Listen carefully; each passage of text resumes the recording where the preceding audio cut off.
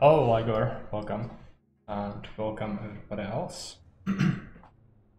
So today is History Special, which means we are going to take a look at a theme that has been picked by Discord. And in this case, it's going to be about Operation Anthropoid, which is an operation that was launched by allies into current Czech Republic, at the time Protectorate of Bohemia, that was under control of Third Reich, to assassinate Rex Protector Reinhard Heinrich.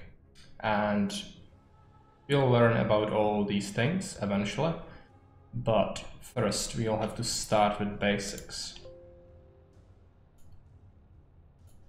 So let's take a look at the map. So you can see this is how Austria-Hungary was looking like before the First World War. So Czech Republic is right here. It was part of the Austro-Hungarian Empire, and it has been like this since 1500s, when the Czech kings lost a big battle against the Austrians, and then our territory and crown was incorporated into their lands, and then they expanded even further, which means on the outbreak of First World War, they encompassed all of this territory, these various nations. Czech Republic has, Czech lands have been fairly reasonably developed, since the land is fairly fertile and it has mountainous border, so that was fairly good for defense, while it had also quite developed industry. For example, the first ever car that was created in the Austro-Hungarian Empire was actually made in, I think, Brno in Czech Republic. So we had quite a big industrial capacity, and also around 13 million people lived here, encompassing Slovakia as well, because Czech Republic itself would not become a self-governed state even after World War I, because the Allies felt like it would be too weak to defend itself against potential enemies like Germany or even Poland or Russia, because these nations were much larger. So they instead decided that Czechs and Slovaks should make their own state together and proceed like that. So this is how it looked like on the offset of World War I. Of course, Austria-Hungary was part of the Central Powers during World War I, which means that they were allies of Germany, and Austria-Hungary was primarily fighting Italians and Serbians, as well as Russians. And Czechs were a major part of the Austro-Hungarian army. However, the Austro-Hungarian army did not really do very well in World War I. It had massive casualties and even bigger numbers of captured troops.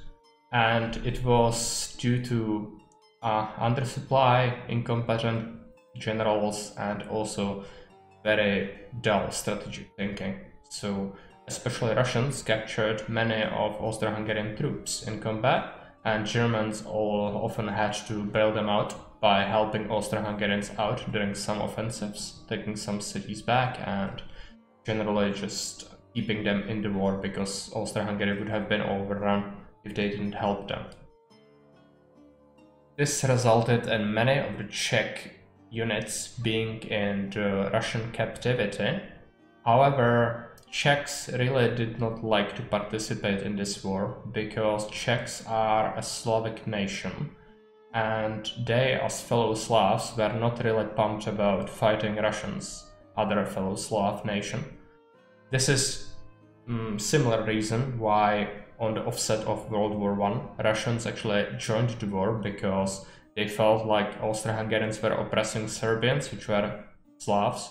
So they seen it as a Germanic aggression towards other Slav nations.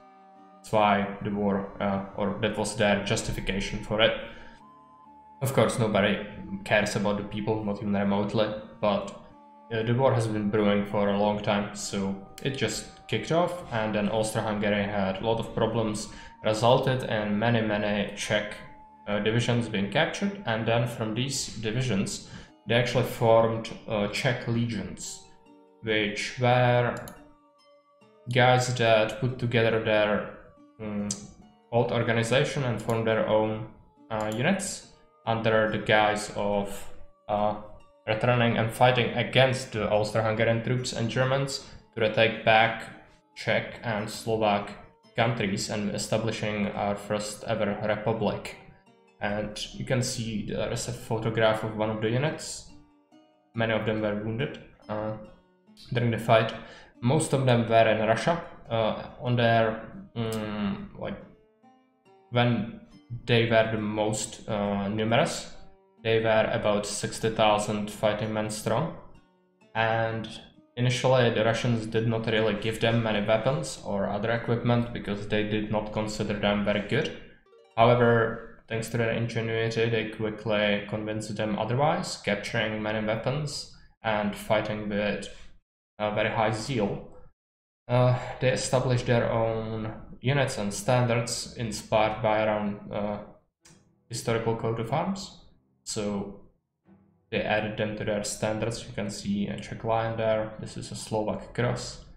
This is a Silesian eagle, and this is Moravian eagle. I think might be confusing to do. And they unfortunately happened to be in the center of the Russian Revolution, because when it kicked off and Russia withdrew from the war, the Czech legions were actually not able to pass through the Russian territory back to their country because the war was still going on and they would be considered hostiles, and the Russians forbade them access. So what they had to do is organize into their own units and use the chaos that was happening during the Russian Revolution to capture as many railway stations as they could and embark on trains that they would fortify. They even loaded artillery pieces on it. Each train would be like a self-moving army with workshops, wagons, barracks wagons, armory wagons, things like that. And they would go with these trains across Russia, across the whole span of it until they reached Vladivostok. And they were able to board ships that took them to USA, and then they returned the other way around to Europe after World War I ended. So it was quite a journey for them.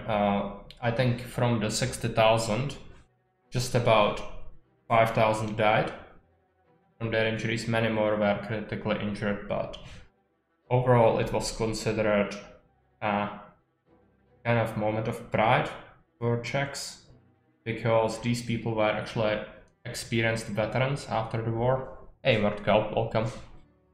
Yes, they seized Russian gold reserves, and not only that, they also captured or got hold of the main official from White Russian faction, and they had to give him up at one of the railway stations. Because what Russians did when they found out that Czechs were actually boarding these trains and embarking armed across their country, of course there was a big chaos because there was a civil war going on. But Bolsheviks tried to instruct their troops to, by each intersection that the trains passed, they would stop them and they would request a portion of their weapons to be given up. And this would happen at each railway station, which means that they would progressively give up more and more weapons. And that happened until a point when they decided that this was a scheme to make them defenseless and then capture them, because they would be considered an enemy of the state, so they would be most likely sent to gulags, which meant that they resisted. In one of the railway stations there was a big firefight, and after that the Czech legions really started going ham on the Russians. And with the help of the armored trains, they managed to pull through a lot of the areas. They even, in some of the more remote areas in the Siberia, they actually were often stopped by the local warlords, basically, because the Russia was in total disarray at that point, and these warlords would often block their path and request them you need to take out this rival village and then we will let you pass, or they would force them to trade some of their weapons for supplies, things like that. Hello Finboy, welcome. And in the end, as I said, from the 60,000 that set off, just about 5,000 died, and 55,000 of them made it back to Czech lands after World War I ended. So this is how the land distribution actually ended up after World War I. So we are not gonna be focusing on Germany. They had to give up some territory, make some concessions. They were forced into paying a huge amount of war reparations, while Czechoslovakia and generally Austro-Hungarian Empire was dismantled, and it split into many different countries. So the Slavic countries in the Balkans actually formed into Yugoslavia, which that went very well during the Cold War and later. Not any differences between them at all, right?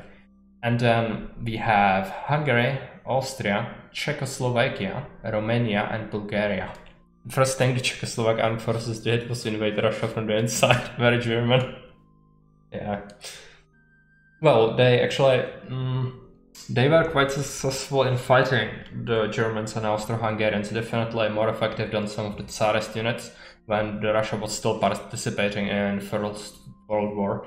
And they actually participated in many major battles when they won some glory, and they were pretty effective and zealous, as I said.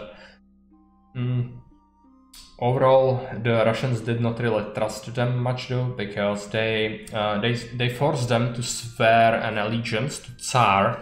However, when the Civil War broke out, Tsar was not really a thing anymore, so they felt like their word will not be broken by them just packing up and leaving for their country, because they did not want to be involved in the mess that was happening. It is noted at the time that the officers from the Czech legions actually considered going directly to Moscow to overthrow the government of Bolsheviks and establish a democratic republic. However, they decided against it. There was a vote held because the legions actually were inspired by establishing a republic, so they decided that everything will be voted upon. So they even split the votes among soldiers. Not only the officers decided that, and they decided that the best course of action would be to get hold of whatever they can and then embark on voyage to get home. However, they could not do it this way, so they had to go all the way around the world. In Russia, many people actually went with them at some point. They even brought some civilians, and they brought some of them even to Europe after. That's kind of strange. Some of them were also married on the trains. It was like they lived on the trains for quite a while. As I said, it was definitely not pretty living conditions wise, but they were pretty effective. So when they returned back, they found their nation established as a republic with Slovaks as our basically I would call it other nation that was incorporated into Czechoslovakia. So the legionaries who came back were seen as heroes. They were veterans, so they had much combat experience. Unlike some other nations, we actually had a pretty sizable army at this point, which also had capability to really conduct fights effectively because they were experienced. So we were not seen as an easy target directly from the offset of the interwar period. However, that would soon change, because we all know what happened in Germany later, and also there were some other conflicts with Poland. So let's take a look at industry and fortifications. So in total in Czechoslovakia there were 13 million citizens. Of those, there were 3 million Germans and 8 million Czechs and Slovaks. The rest of the population were Jews, Hungarians, and other various nationalities. And we were 10th country in industrial output in the world in 1928, so the industry was quite well developed. However, after 1928 there was a big economic crisis, so that kind of put a halt to that, but that went for everyone in the world. We had big unemployment after it, but we managed to recover, and in 1935 we started building extensive fortifications along the border. So we saw Germans as enemies at this point because the rhetoric was getting ever more hostile. So Czechs started to build fortifications along the borders with Germany. However, we did not build fortifications on the border with Austria or Hungary or Poland. These fortifications were quite expansive. They were not only infantry fortifications, but also artillery bunkers and even like big forts with many fortified areas of forests that were mapped for direct strikes without even needing a visual confirmation of enemy presence. So that was quite handy, because you could target an area that you know enemies would funnel in when they approach an area. So that would be how even the machine gun positions would actually be occupied, is that you would actually sit inside a fortified concrete shelter that was a machine gun nest, and then you would have a big map of your surrounding area, like directly, like each tree, everything painted in front of you on the wall, and the only thing sticking out of the fortification would be your machine gun. And with this you would be able to enjoy maximum cover while being able to evaluate information that would be given to you by spotter in this you could say tower, and he would interpret information to you and say enemy on 38 degrees, and then you would shift the machine gun and shoot directly there without needing visual confirmation. There were some weaknesses to these fortifications, of course, especially the Austrian border, which proved instrumental because we know that there was an Anschluss of Austria and it was incorporated into the Third Reich, which happened directly before events of the Munich Agreement. So let's take a look. Since Czechs saw Germans as enemies, they actually started a mobilization. So in 1938 there was a general mobilization called, and in total Czechoslovak army was at 42 divisions, 1.5 million men, 350 tanks, 950 planes, and we had most guns per capita in the world, which meant like amongst the civilian population.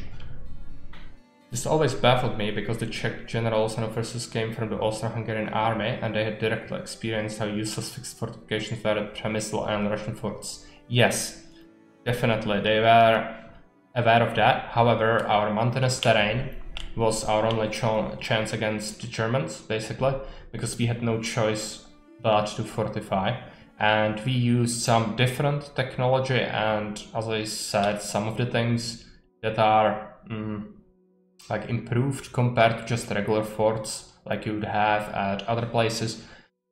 Yeah, it wasn't an option, so we had to improvise, and it provided a strong national focus to get behind to get these defenses built. And also we did not have like shortage of men, really. It was more about holding the territory. So we had to during the mobilization we had to pull everyone into the army, so 1.5 million men were mobilized, including the 50 odd veterans from the First World War, and yeah, split into 42 divisions. Quite a bit. It wasn't like totally useless, and at this time we actually had diplomatic agreements with France and Great Britain, and they guaranteed our independence. So there was a pact of not only non-aggression but also defensive alliance, where if one of the states was attacked, the other would automatically join the war. The German population joined the army. They mostly resisted it, but some of them did not really have a choice. So some of them did participate in the mobilization. However, they were really not cooperating, because great many of them were actually under influence of the Reich's rhetoric at this point, and they had their own leaders, and they were all riled up by the push for Sudetenland. So they wanted to take the border areas from Czech Republic that are bordering Germany and incorporate them into Germany, because they see them as German. In total, in the whole state, there was about 3 million Germans, so it's not a small amount, but at the same time, it was not their like de jure area at all. They never held control over it in history. Yeah, it was. And it was pretty vicious. When we'll get to the events later, I'm gonna mention it. So this is the army composition. We were prepared to resist, because, as I said, we had agreements with other ally nations like Britain and France, which were supposed to join the war if we were attacked in a defensive war. So we relied on them, and it was generally accepted that that would happen if the German aggression came. However, there was a Munich agreement. So what happened is the Axis in Germany actually organized a meeting in Munich to meet up with the representatives of France and England to decide the fate of Czechoslovakia, because at the time the Allies were not strong enough to face the Germans. Their industry was lacking, their military was lacking, and they didn't feel like going to war over us. So they decided that they would give us up instead. So what happened, we were ordered by Chamberlain and France's Prime Minister to lay down our arms and let the Reich overtake us, or we will face destruction alone. Which meant that our president, Beneš, actually signed it, and he had to cede control of our territory. So the men were ordered to put down their weapons and leave the fortifications. Hello, friendly computer, welcome. However, not many of these men really took it very well, since they were pumped up for the resistance that was coming a long time. Anschluss was a complete shit show, and if we had offered any sort of armed resistance, it would have been a complete humiliation for the Germans. Yeah, it's the same thing that's said here, but I'm not sure if it would be very good, because like millions of people would die here. Of course, Germany would be defeated sooner, which means Europe would be spared of most of the fighting. It would definitely affect the course of history a lot. However, we as Czechoslovakia would cease to exist, probably. It would be just absorbed into other countries, because we would be unable to man our own state, basically, because I'm pretty sure from the 13 million population, we would be like maybe 5 million left. So I'm not sure if it turned out good or bad for the people in general, but the soldiers were very unhappy that they were ordered to put down their arms, and some of them resisted it. They disobeyed some orders, held some forts, but it was very sparse resistance, so the Germans managed to just surround and execute. Which means that they reached Prague without any resistance, and of course the collaborating crowds of the local German Czech population welcomed them with open arms and flags. In the Sudetenland, what actually happened, the Sudetenland Party ordered its citizens to take up arms and ambush police stations as well as military installations, kill any Czechs and seize any weapons or means of defense, and assist the German army in their attack. I just got here, but I found recently I've heard many arguments that Chamberlain was actually trying to show the world that Hitler sucked by making the agreement. Yeah, that's what is common knowledge. Like, allies were not prepared for it. That's why they did it. Because, yes, they broke their word. They totally screwed us up, even though I'm not sure if I talked about this. I think I did at some point, but Czechs actually, like before we were absorbed into Austro-Hungarians or even Austrians actually in 1500s, before then, in medieval times, we are actually big allies with France, and our kings were actually fighting alongside their kings in big battles such as Crécy, and we lost many good men fighting there. We were fairly loyal allies for no good reason, nothing good to gain from it. Our young rulers, our children were actually educated in their universities, where there was a big diplomatic bond. And even after the First Republic was created, we re-established these bonds very quickly and fruitfully. Yes. So that's why probably people think that, but at the time it was seen as a big nope. Nobody trusted French and British anymore in terms of their independence. Like, if they said that they would guarantee you, why would you believe them after this? And especially here amongst our population, it was seen as a massive backstab, and people really despised that. So what happened was they absorbed us. They first took Sudetenland and incorporated it into German territory, and then took the rest of Bohemia and established a protectorate, which meant that it was a part of German territory. However, it was governed separately by different Reichsofficial. However, it was still a German in charge, and everything was Germanized.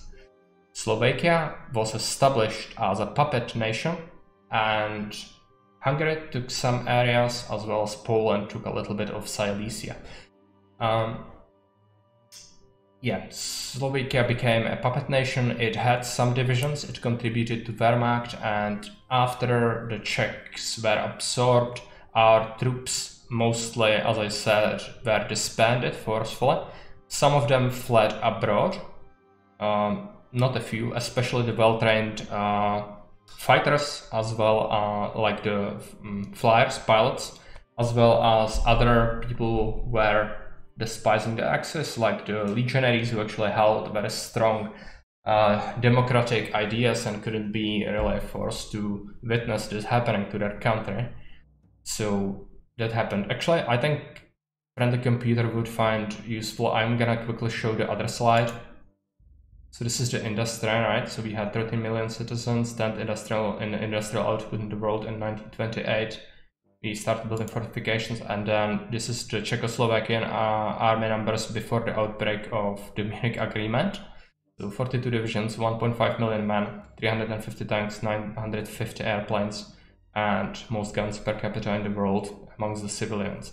So definitely wasn't like we couldn't hold out for like a week. That's totally not true, especially with the fortifications that were in place. However, there were no fortifications at the Austrian border, so we did not really count on the Anschluss of Austria, which would prove instrumental in the Czechs' defeat if the war did break out. However, it would still cost Germans a lot, and it would dramatically affect the course of history. But that's not what happened, so Munich Agreement happened instead, and so, as I said, many pilots and other personnel actually fled abroad, especially to France and especially to Britain. And they formed their own squadrons, and they asked to be joined into Foreign Legion or even the Royal Air Force. Many of Austrian socialists and communists also fled to Czechoslovakia after February battles in 1934. I imagine they had to flee again then, because it was not really very safe for long. So let's take a look.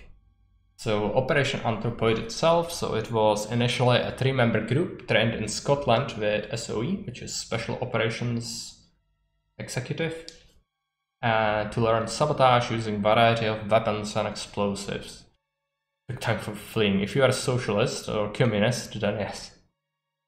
In 1941, President in exile Beneš agrees to the operation as for Czechoslovakia not to be seen as belligerent Axis power. Operation considered suicidal. So the Allies actually in 1941, they actually went to our exile government, which was established in London, I think, our president was there with his cabinet, and they approached us and said, hey, your people are not really resisting the Germans as much as we would like. So unless you do something really dramatic, we are going to consider you Axis, and after the war, we are going to break you up in little bits of pieces, and everybody's going to gobble them up. So you decide what happens next. Yes, some went to participate in the international brigades in Spain, others went to USSR, some were also killed by the Germans and murdered. Yeah, sounds about right. So our president actually agreed to the operation, even though it was considered suicidal. The operation was supposed to be assassination of Rex Protector Reinhard Heinrich, who has been appointed to take charge of Czech, like the Protectorate of Bohemia, to put down any rebellious activity and crack down on partisans, as well as purge the area of any non-Germans gradually. So he would have 3 solutions for Czech people, and that would be 1, those who are close enough to being German, they would be incorporated. Second class would be those who are not ever going to be considered German, but they would be useful because they obey, therefore they will be kept alive for the foreseeable future. Not in camps, but they would be forced to operate the country, basically man the industry under supervision, and then eventually, when the time comes, they would be disposed of. While the third group were people who were not going to be German ever, and also were rebellious in their nature, and those would be eradicated immediately upon finding out that they exist. So those were his 3 primary goals. So Reinhard Heinrich. Reinhard Heinrich was Reichsprotector of Protectorate of Bohemia. He was SS Obergruppenführer and Chief of Police and Internal Security in Third Reich. He organized the final solution and was head of conference at Wannsee that introduced it to practice. So this guy was the target. He was sitting pretty in Prague, commanding all the German occupation forces, and he was responsible for many cruelties upon the population and also on other horrible stuff that happened in Third Reich before and continued to happen even after his death, because he was the head behind how the final solution would come into practice. Alright, let's move the slide. So the operatives were sent to Czech occupied territory on 29 December 1941. At 2 o'clock in the night, they were dropped for an airplane inside Czech lands, and they then would have an objective of infiltration. So they would just try to lay low and establish contact with any partisan groups if they come across any. And they also were ordered to guide airstrikes upon Škoda Works, which were one of the major industrial producers in Czech lands, and they were pumping out artillery and tanks for the Germans. Actually, one more thing, I think the numbers I actually forgot.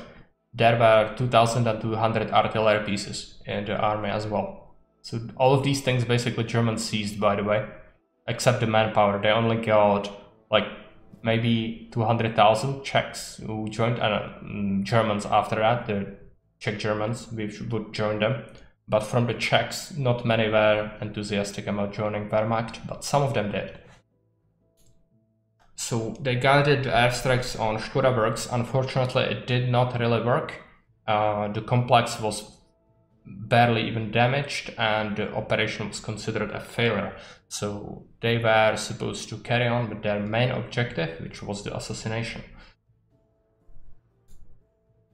So the operation operatives made contact with Jindra, a resistance fighter group, and met various partisans and supporters.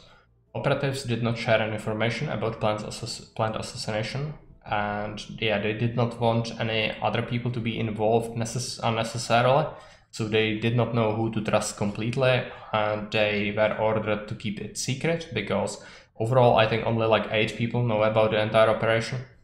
For quite some time the Praga PNH was the best tank in the Wehrmacht had. Yeah, it was. And we also made the other German gear after the seizure, so they ordered our factories to pump out their designs as well.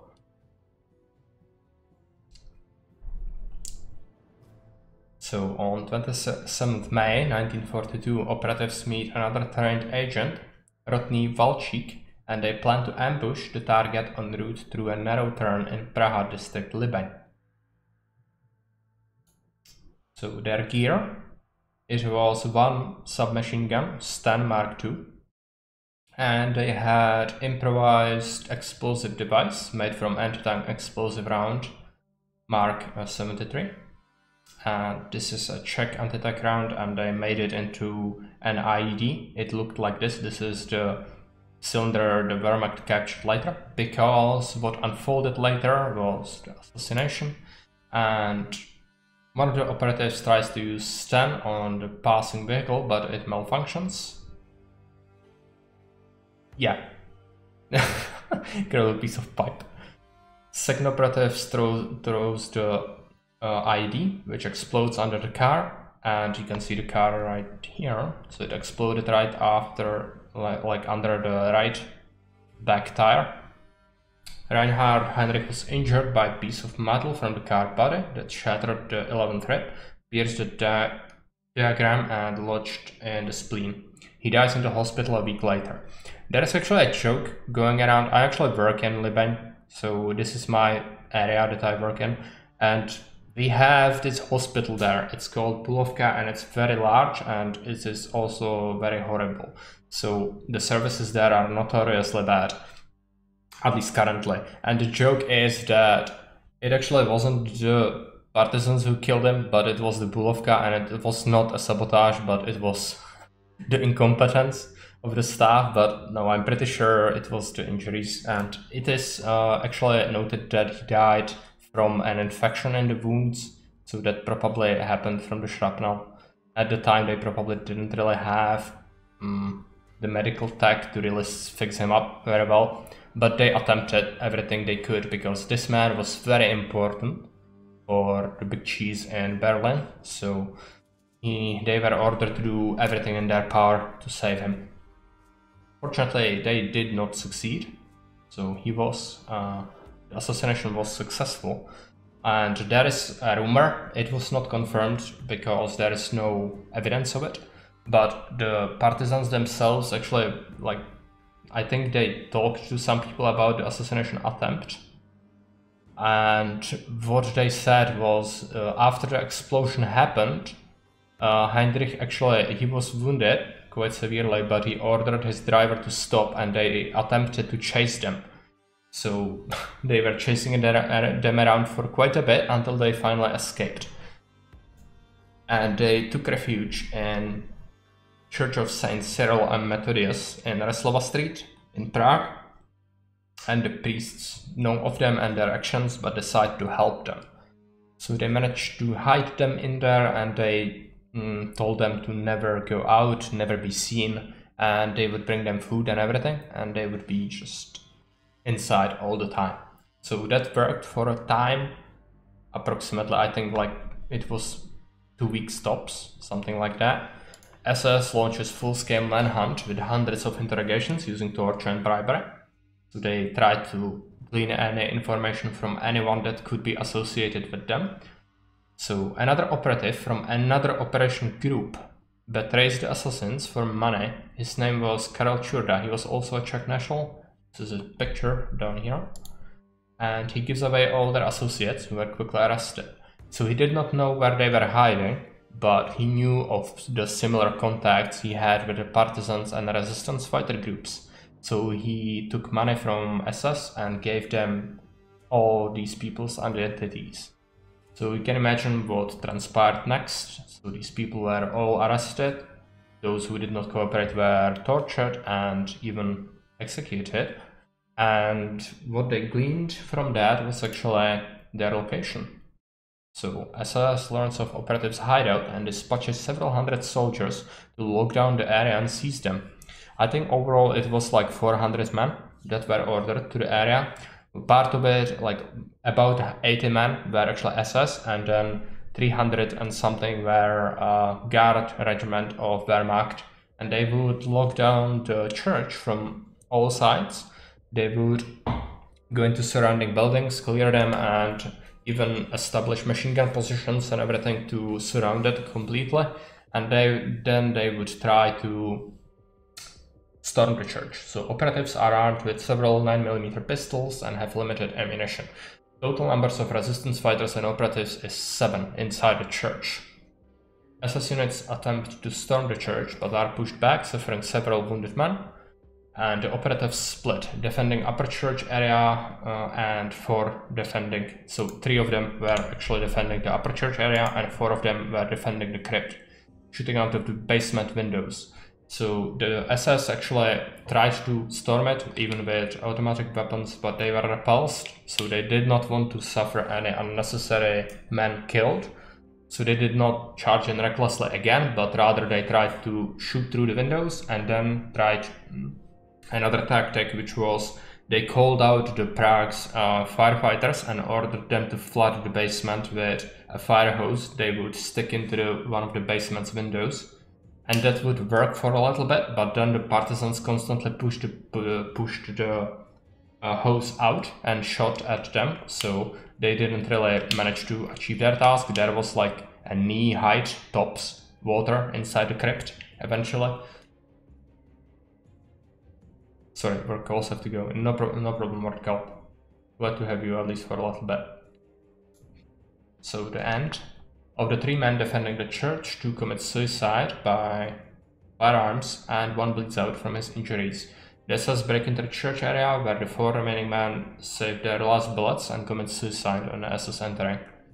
It was actually noted by the German troops reports that when they entered the crypt and the church, the partisans were actually yelling something like "We are Czechs, we never surrender," and then they did not take anyone alive, which they actually wanted to do, because they wanted to interrogate them to find out exactly who ordered the operation, everything like that. So that was a bummer for them. Nobody of the resistance fighters or the guys survived. So bodies are pulled out where high-ranking SS inspect them.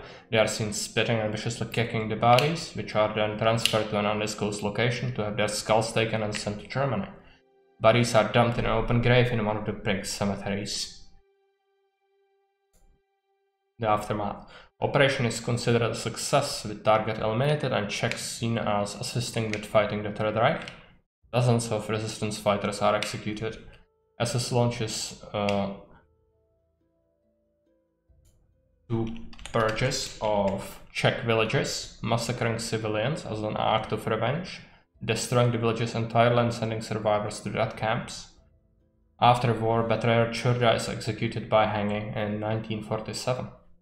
And lastly, we take a look. So these are the photos of the men involved in the operation. So these 2 are actually the main protagonists who actually committed the assassination, and these are the guys that were in them with them in the church, the resistance.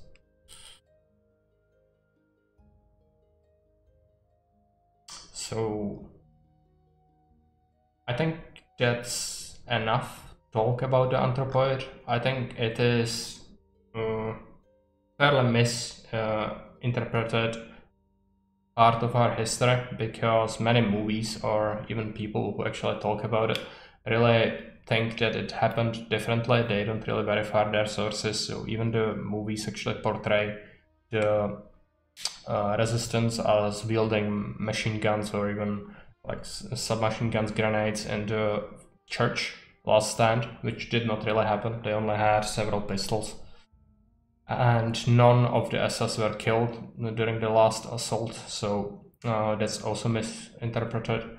But overall, it was a successful operation. As I said, the Allies wanted us to do something, otherwise they would consider us an Axis belligerent power, so it was important that this would succeed. If anybody has any questions, I'd be happy to answer them.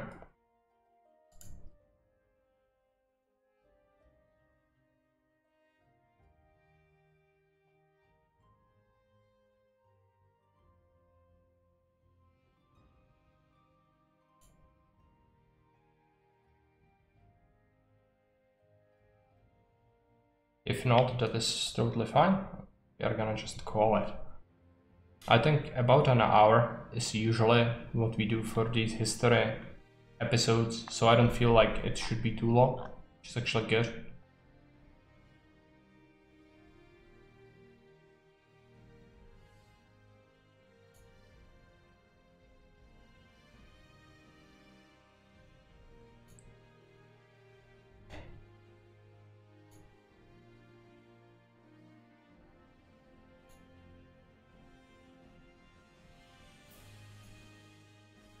Finn asks, what happened to the government in exile after the end of the war? Yeah, that is actually an important topic to talk about.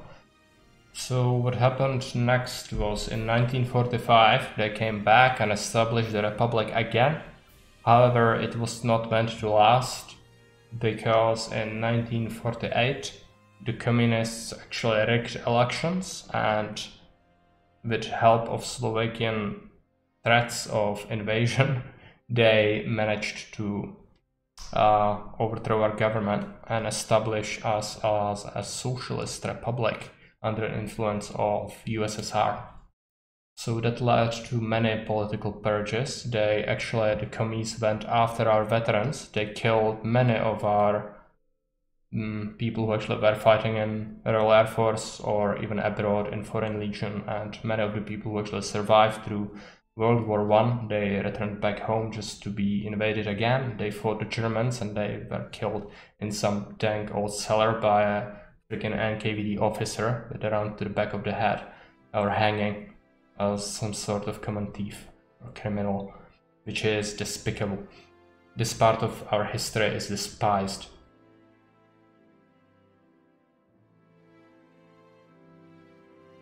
And the government was forced to sign that the overthrow of the government was actually legal, and then they would be let go, apart from their president, which would be kept by the Soviets as a puppet, I think. So what happened next, and we were under the Soviet rule all the way until 1989.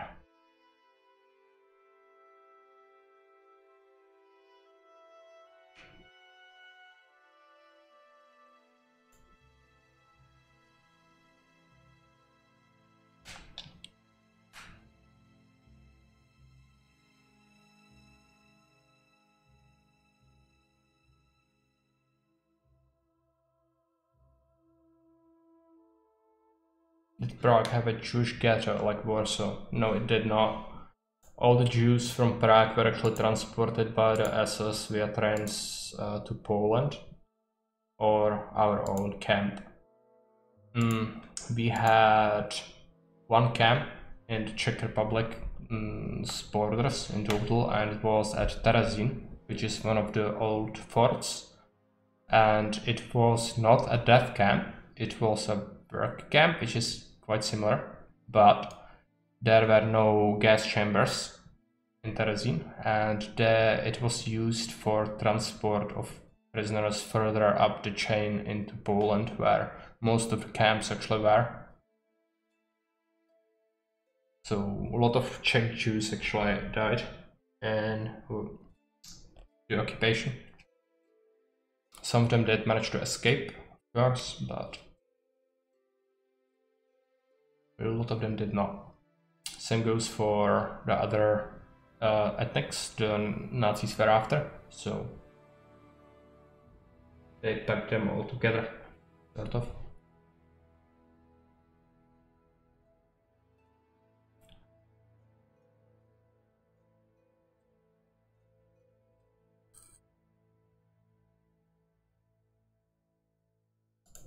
I'm going to actually check something out.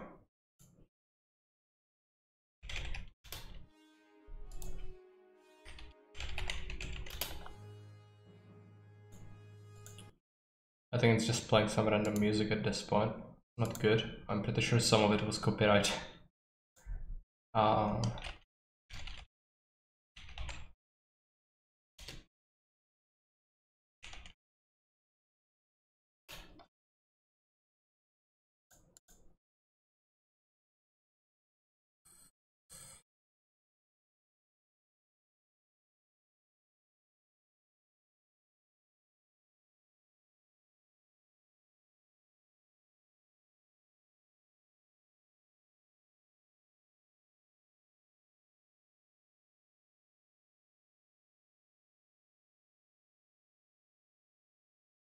Yeah, the Czech president Beneš, actually, after he was used to ratify the USSR's overthrow of our government, he actually committed, not committed suicide, he had 2 strokes in quick succession and died. So that was the end of him. But I think he was kept as a puppet initially, but then probably just died. So, yeah. Because they needed some sort of justification. The overthrow was definitely not justified.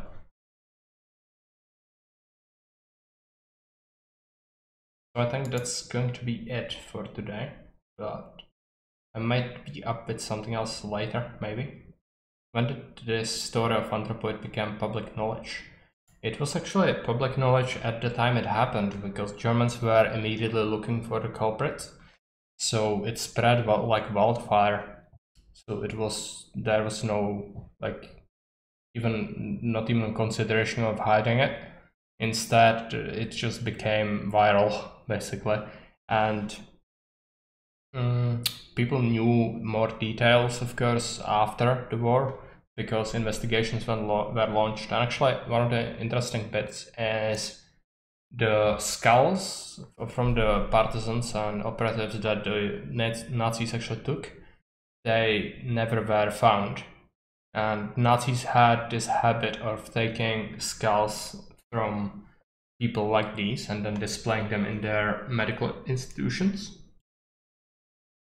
So after the war, there were people who were extensively looking for these skulls and wanted to bury them with the rest of the bodies as it would be appropriate, but unfortunately they were never found.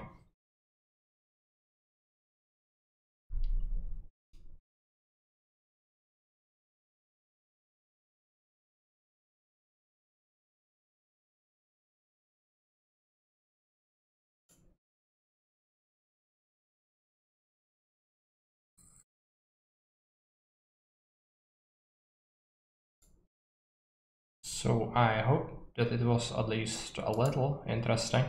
I think that not many people outside Czech Republic or Slovakia actually are aware of this operation at all.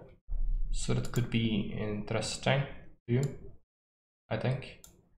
Only a slight problem with it that many sources are actually inaccurate, so I had to look for quite a while to only give you the verified information, while the little tidbits I say I usually mention if it's not a verified source. Yeah, we are gonna decide the next historical moment shortly. I'm gonna post a Discord announcement for it, so you can drop by and vote on it. I would appreciate some feedback on the next topic to cover. So I'm not gonna rate, I don't think. Gonna just end it here, but I might be up with something else later. You'll see if I feel like it. So thanks for tuning in and see you around. Bye.